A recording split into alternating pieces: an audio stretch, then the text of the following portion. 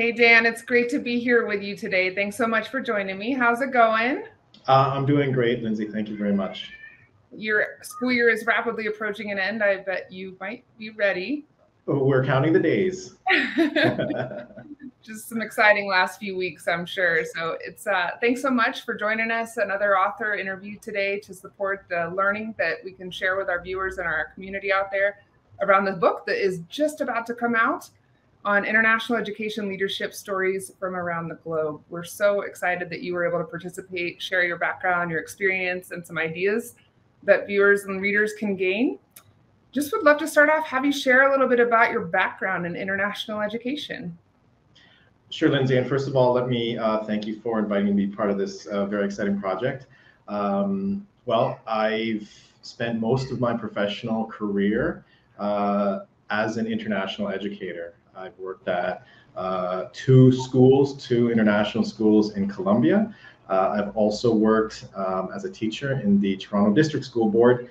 And for the past 6 years, I've been the head of school at Colegio Panamericano in Bucaramanga, Colombia. In July, I'll be making a transition. I'll be leaving Colombia, which has been my home for almost 20 years, and moving with my family to Costa Rica, where I'll be taking on the headship of Del Mar Academy in Nosara, Costa Rica. That's super exciting. I'm sure it's bittersweet to leave a school in a country where you've been for so long, but the new adventures that these experiences present, no doubt, that's really exciting too. So Absolutely. I loved reading your chapter and talking about professional learning and the ways that your school navigated this experience to support teachers' professional growth. I know you've done your doctoral research on this area as well, but particularly with that lens on the challenges that were presented by the pandemic. No doubt that some of those challenges may continue to present themselves, unfortunately. But for that reason, I think people will gain a lot of ideas in how they work around professional learning in their schools. Would you be able to share just a few really kind of key highlights and points that you would say are those nuggets, those gold nuggets that people could take away from the chapter that you shared in the book? Sure, absolutely. Kind of the genesis of the chapter was really around a leadership dilemma that we faced as we saw, the limited time and energy that teachers had because of the COVID restrictions, yet the need to really be continuing to advance in providing high quality professional development and promoting teacher growth. So some of the key topics, I guess, in that chapter is around really looking at readiness, teacher readiness, because we know that before we engage in any type of change or any type of initiative or any type of professional development project, we need to really look at the readiness of the organization and the capacity of the teachers to participate in that change. So assessing readiness, and then once you've assessed the readiness, how can you address it to really go forward with the change or with the project? In our context, the change that we were looking for was really promoting a project-based learning, and that came with it. That's a complex and challenging type of pedagogy. So we knew we needed to accompany it with a robust professional development.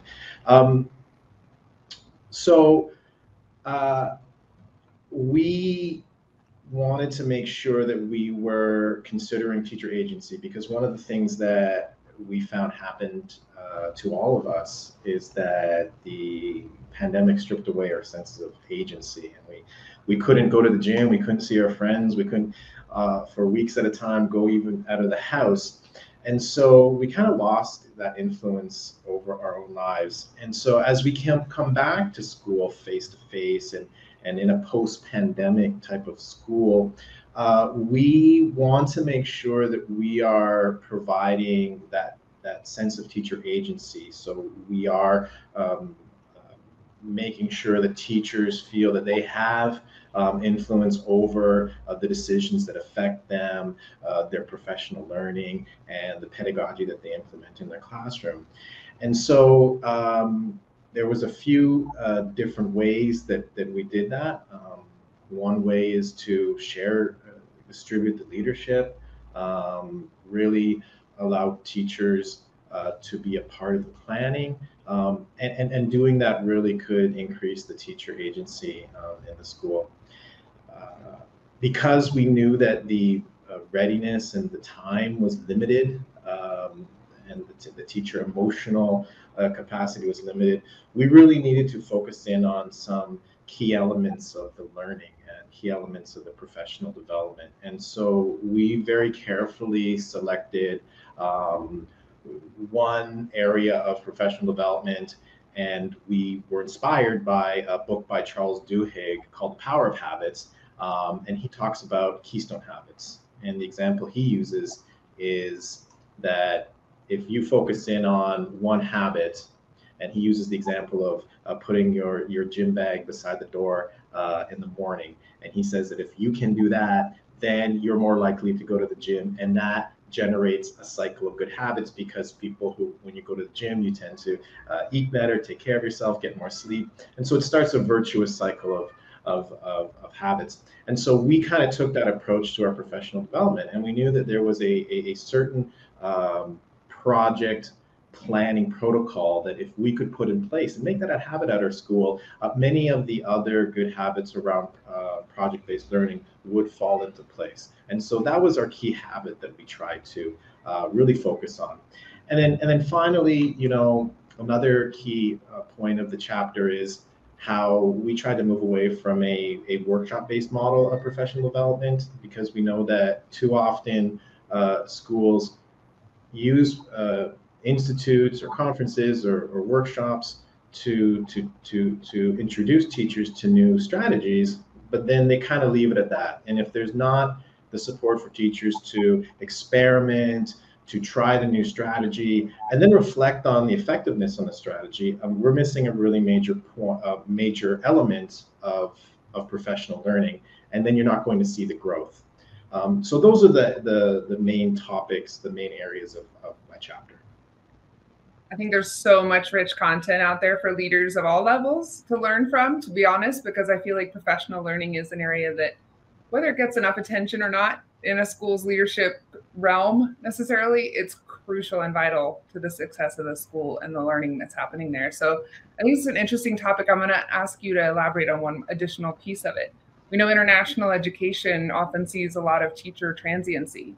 What were some things that you guys found successful at your school to address or to kind of mitigate, I guess, the effects of that turnover you might experience in your staff when you were trying to put all this into place?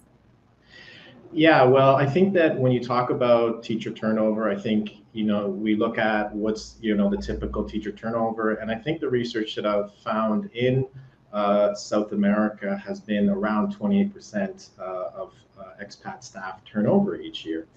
And that has, at least in our setting, increased during the pandemic, those years when we were in pandemic, to 38%. And quite frankly, it has still remained high.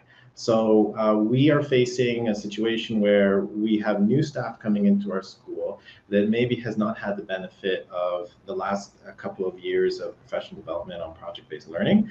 And so we need to make sure that we're being extremely deliberate about providing that training for teachers and that professional development as they come into school. One way to do that is really leveraging the experience of some of the more expert teachers in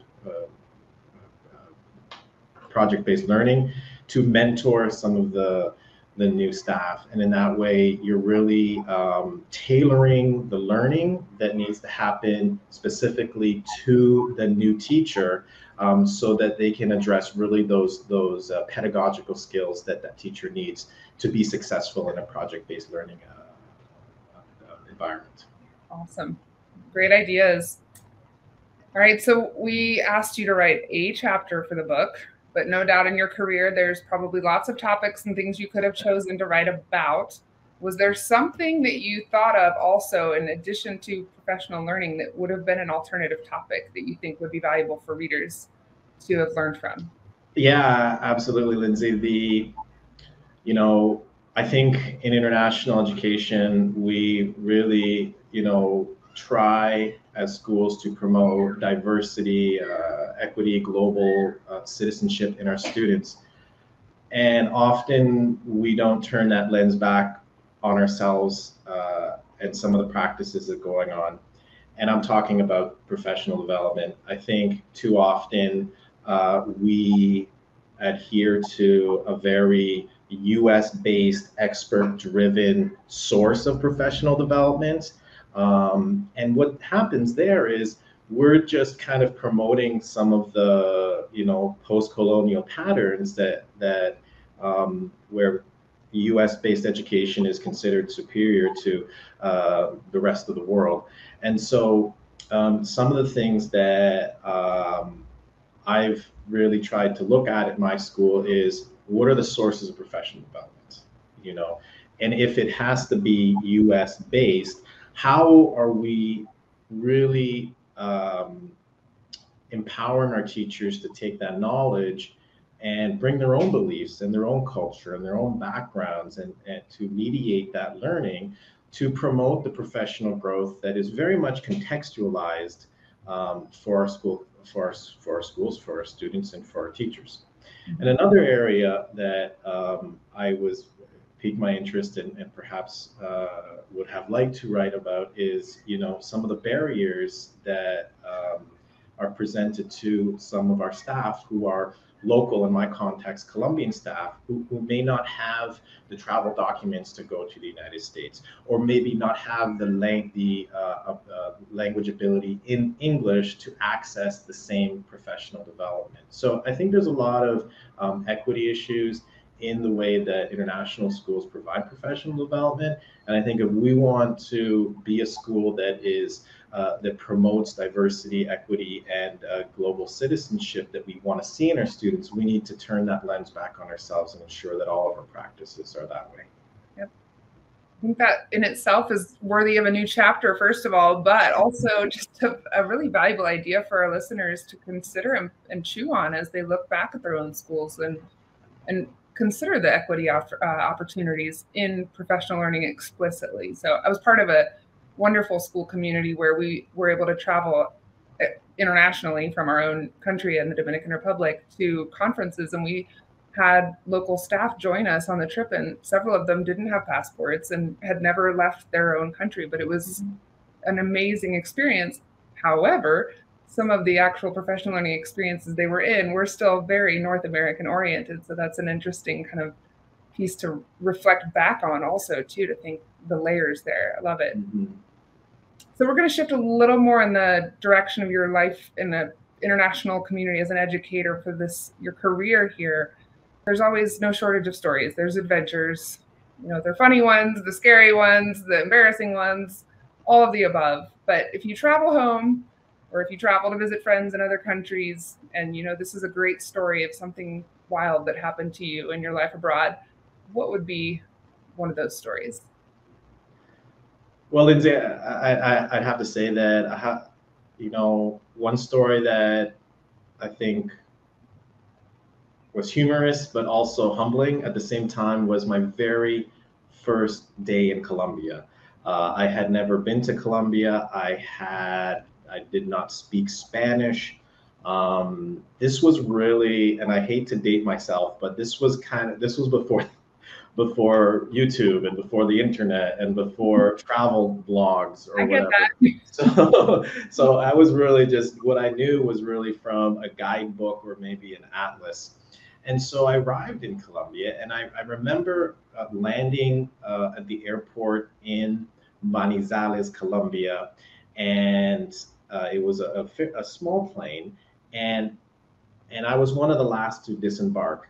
And as I was stepping down the steps, I saw that they had out on the tarmac a bunch of people with balloons and signs, and there was like a band playing. And I said, my goodness, I had heard that everyone said that Colombians were so friendly people and welcoming people. I'm like, what a wonderful welcome. And so as I'm walking towards this group of people, I'm waiting for them to embrace me, but they didn't really notice me. And so I just kind of kept walking and walked past them and followed the other passengers.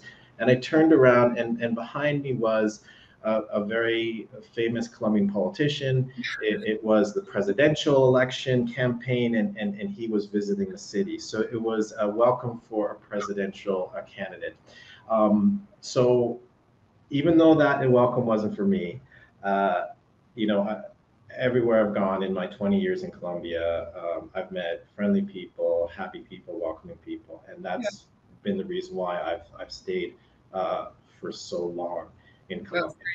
And my wife's Colombian, so she's another very important reason why I've stayed. Absolutely. Well, I'm going to say that was a symbolic welcome, right? I'll take it. That's a good memory, yes. For sure. So, all right. So you've probably done quite a bit of travel too, whether internally in Colombia or elsewhere too. So we're going to ask you to give up a secret. What would be that one spot that you always dream of returning? And what was it that made it that spot? Oh my goodness. I mean, I've been so fortunate to live in Colombia, and it's a wonderfully diverse country with the people, the culture, the foods, the music, and the geography. And so narrowing it down to one is quite frankly an impossible task, Lindsay. So I'll say, the two things I love: sitting, having a cup of coffee in the coffee region of Colombia, looking out in the morning and seeing that mist just climb up the mountain. That's a very, very special part of Colombia, and it's the Eje Cafetero will always be in my heart. Beautiful. Oh, I would like to be there right now, actually. But I think you're going to find that you get some wonderful coffee experiences in Costa Rica also. So, yes, we're looking forward to Costa Rica. The family's looking forward to moving to Costa Rica, and it's got mountains, it's got beaches, it's got coffee, and very friendly people. So I think the transition from Colombia to Costa Rica should be a smooth one. Yep, I would agree. Well, Dan, thank you so much for sharing all of those stories and a little bit more context of your book chapter. And we hope our readers enjoy learning from it as much as I did. We're grateful for you to join us today and look forward to sharing all of this with our community. So thank you so much. Thank you very much, Lindsay.